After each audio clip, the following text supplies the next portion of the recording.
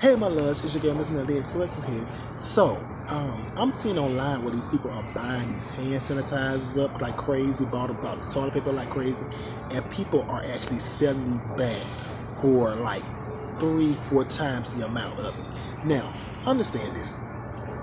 I'm down for anybody who got a hustle. I'm down for anybody who's trying to make some money and better themselves. But this is my thing. We are in an epidemic. We are in a national state of emergency.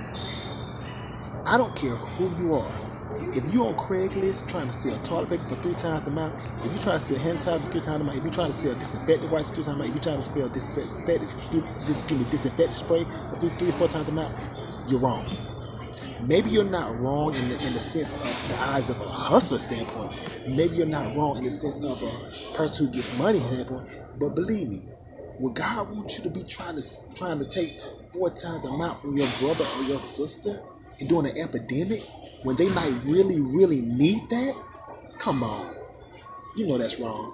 All of y'all on Craigslist, I hope y'all get reported. Now granted, I'm from the, I did grow up kind of living in the hood, so I do have that mentality of not snitching. So I'm gonna be keeping real. I ain't snitching nobody. But for those who have got reported, yeah, you deserve it. You deserve it. And I'm glad you did because it was wrong. It was wrong. Say it with me again. It was wrong. Okay?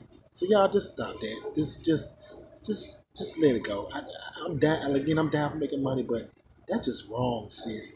That's just wrong, bro. I'm sorry. That's just my opinion. If you got a problem with it, you can stay down below. But it's just my opinion.